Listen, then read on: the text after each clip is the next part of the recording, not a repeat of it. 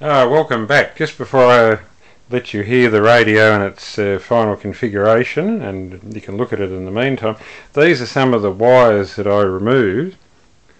There's a whole myriad of them, but some of them. The insulation was just falling apart on these things. As you can see there, it was a rubber type of insulation, so there was lots and lots and lots of wiring replaced. Not all of it. Some of it was reasonably good, and some of it was just deteriorating in places, so a little bit of silicon sealant helped in those places, but in the main, most of the main wires were replaced.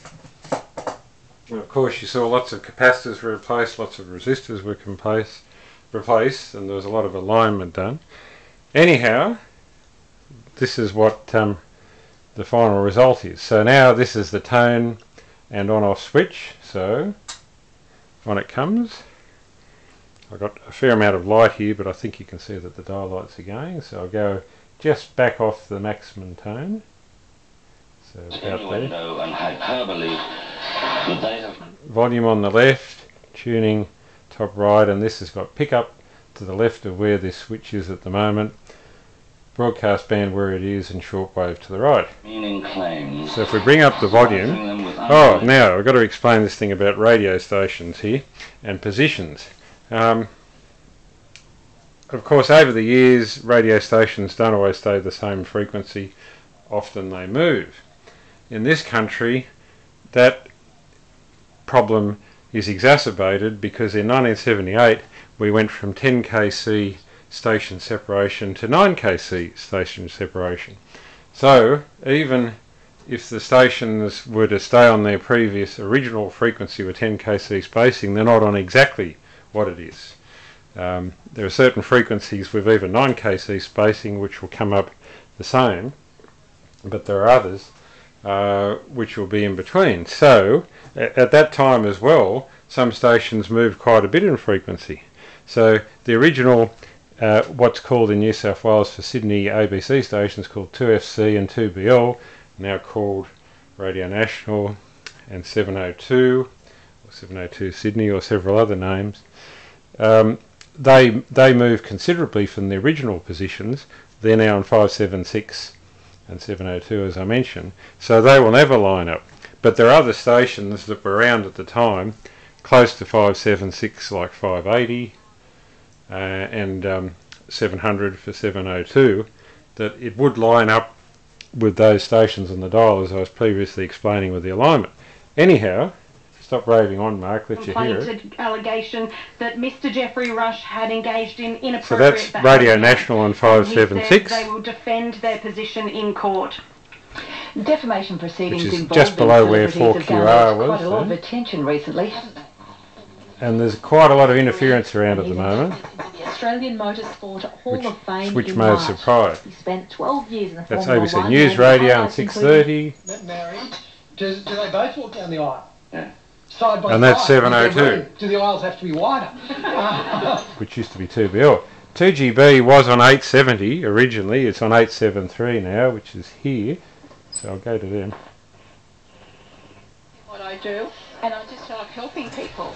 And I think that in my working life, my last 20 years was with docs, with fax, and I think I just transferred. The other three stations were 50 kilowatts. So I don't see anything that's changed. And probably about 40 kilometres away from here, going up to about 60 to 70 kilometres from here are these 5 kilowatt commercial stations. And this one was originally on 870 and now it's on 873, and as you can see the dial is just on the high side of where it was.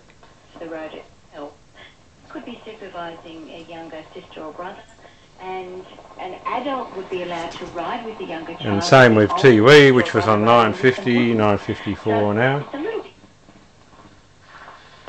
2KY in those days was on 1020. 1017 now, and it's just a little bit below centre, and I think there's just too much interference on these other stations at the moment, and they're too weak. They are indeed, even if I turn that off. as you can hear, it's pretty bad. Some switch mode supply somewhere on the mains, but it's pretty bad. Anyway, for those who are interested in the station frequencies, 2SM was on 1270 for years. It's on 1269, and that's it there, which is just below the centre 2SM, but there's just too much noise on it. 2CH is an interesting one because all of the stations here originally had 80 kc separation. So from 870 to 950, from 950 to 1020, 80 kc? I mean 90 kc. That would be better. Anyway, so you went from, no, it was right in the first place. It is 80 kc because 2CH was on 1190 and 2SM on 1270, so there was 80 kc apart. And then from 1190 you went down to 1110 for 2UW, and then from 1110 back down to 2KY. Now that's where I threw myself out, because 2KY was the odd one out there. Going from 1110 to 1020 is 90, and then you went from 1020 back to 950, which is 70. So you can see on the dial there that the gap isn't exactly even. So it would have gone 80, 80, 90, 70, and then back to 80 from 2GB to 2UE. However, apart from that 9 kc separation thing, there must have been some interference problem between 3KZ and 2CH in the 1950s. So 2CH shifted to 1170 from 1190. So even if you get one of these radios going so that the dial's lining up reasonably well with the 9 kc separation on the other stations, you'll never get that to happen with 2CH. It'll always be on the low frequency end because they move 20 kc. Unfortunately, the interference here is at the moment so bad, you'll only pick up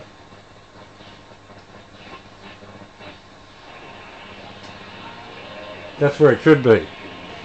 It's right on the H of 2CH, and with 2W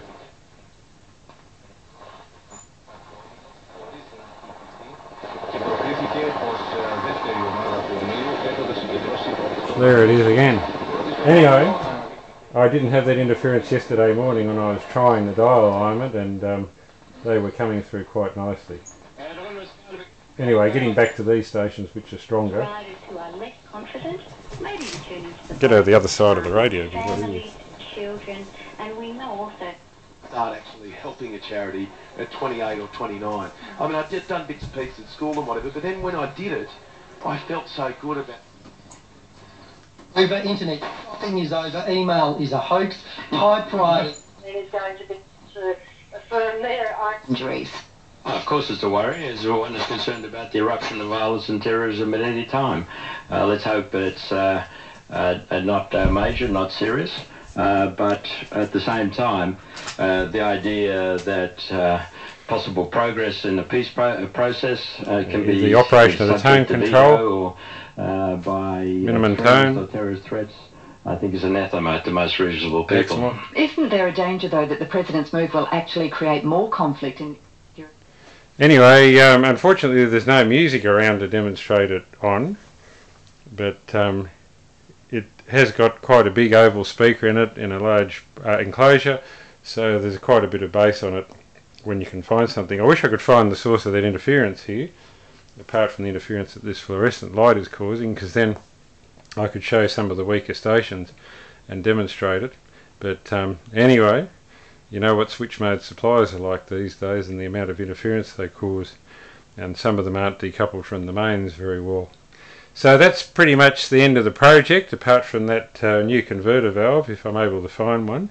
So I hope you've enjoyed watching the series on this radio, the Radiola 528MA 5-valve mantle radio from 1950, and I hope my raving on and rambling has made some sense and you've been able to learn something from it. And if you've got any comments or questions, don't forget to send me a message, ask me anything. I'd be happy to try and help with any of your questions or comment on anything you're asking about, and I'll put a link to some of the well, actually I could probably put a link to where the circuit diagram could be obtained from for this thing. That would probably be the best, rather than waving it around in front of the camera. And anyway, I wish you all the best with any work that you're doing on any mantle radios too. All the best for now. Bye.